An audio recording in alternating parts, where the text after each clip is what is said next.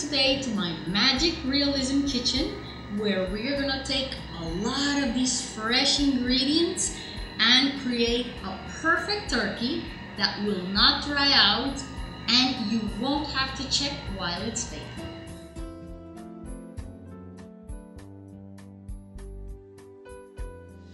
Okay, so now we are going to prepare our magical dressing for the turkey that is going to allow us to bake the turkey the whole time without ever taking a look at the oven.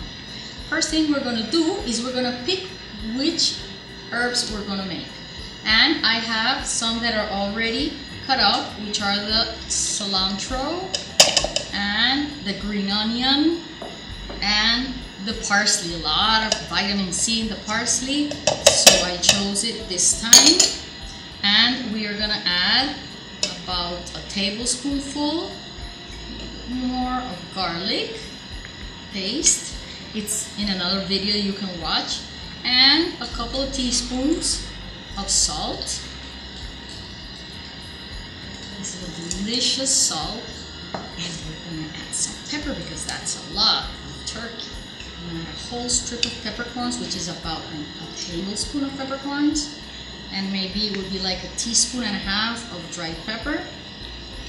We are going to process all this, mix it into some Greek yogurt, and wait a minute until you see the surprise of what we are going to do.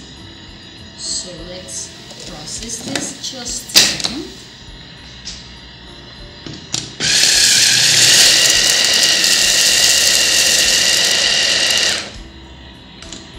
Okay, so now we are ready and our herb mixture is done.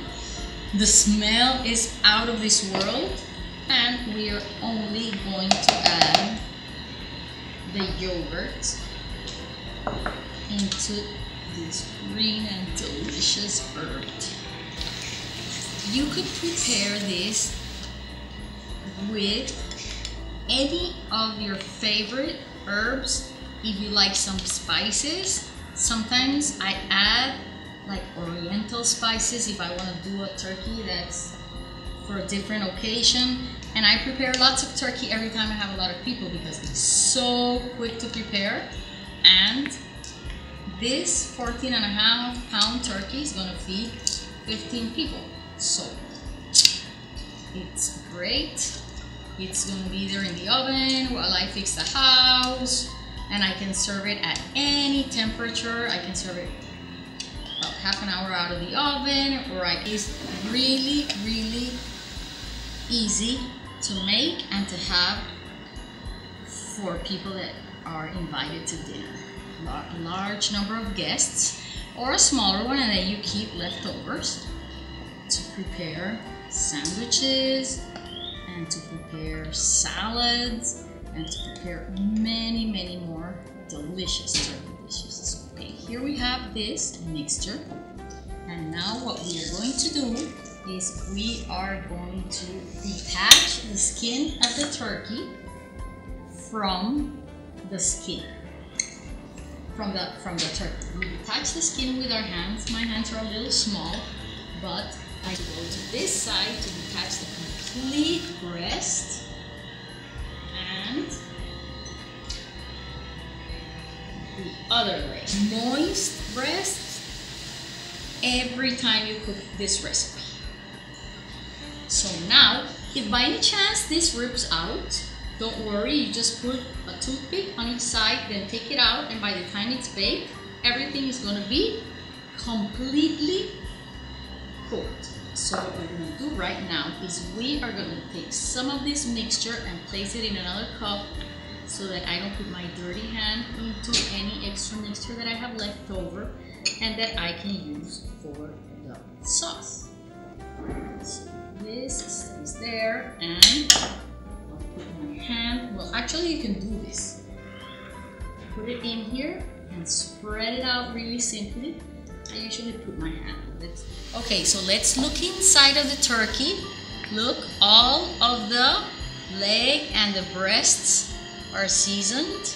And like I told you, do not worry if by any chance the other part of the skin, any other part of the skin gets ripped, because we are going to put a couple of pins on it, and then get it together. There's one thing I forgot. We are going to break the wings and place them in the bottom. That way we are not going to need any twine today. We'll finish seasoning everything with a little bit I have here.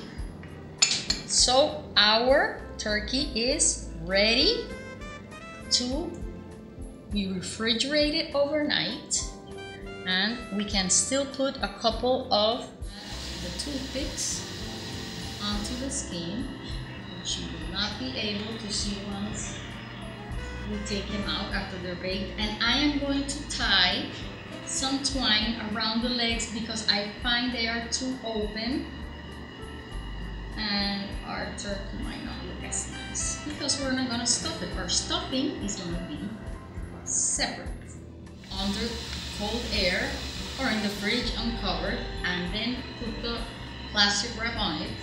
But after doing this, I just realized that we can put a couple of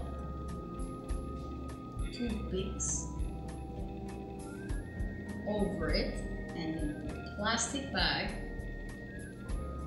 to cover our turkey, and that way it won't, if we do it like softly, it won't touch the turkey and nothing's going to happen to our dressing. Today we are transporting our turkey that's going to be baked into a big, just regular basket that you might have at home, and it's a great idea in case you want to take it after it's baked or before it's baked. We're going to put both of them here, anywhere you want to go for Thanksgiving. Here we go. We have our square pirates coming right out of our basket, and it's really easy to carry it there. If anything has to fall down, it'll fall into the plastic cover. Now we're going to add some salt to the top right before baking it. This side a little prettier.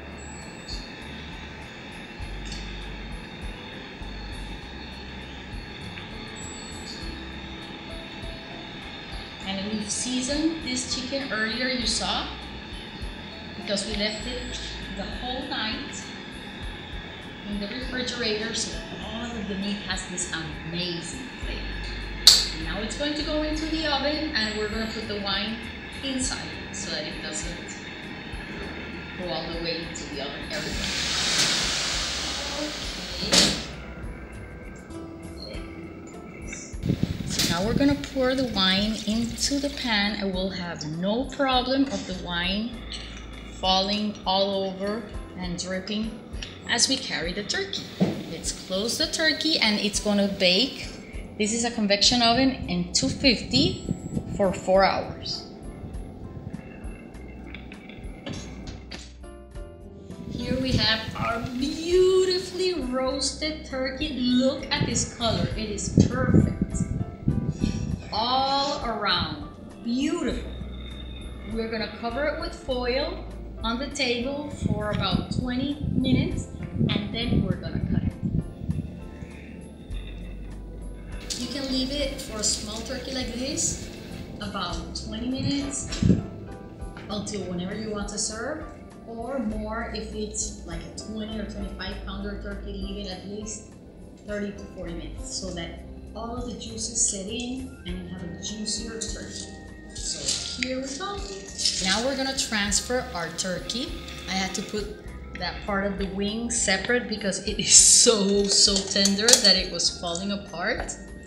And I am going to separate the fat from the liquid here, and we're going to prepare a sauce in just a minute. But in the meantime, we are going to fill our turkey with this delicious mushroom filling we made, and it's a great idea actually to make your filling separately first, because you can go ahead and start baking just when you wake up in the morning, and then you can serve it as soon as it's done, because your filling is going to be ready while your bird cooks. You're going to have everything cooking at the same time the bird is in the oven. And since you don't have to check your turkey with my recipe, you can do all of your other cooking on that day.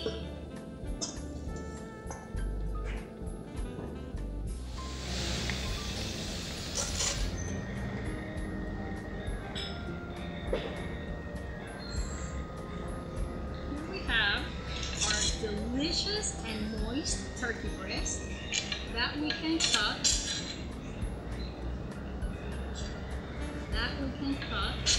Simply into many slices.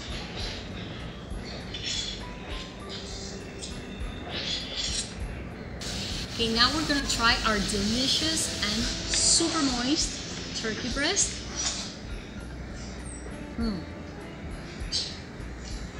Full of flavor.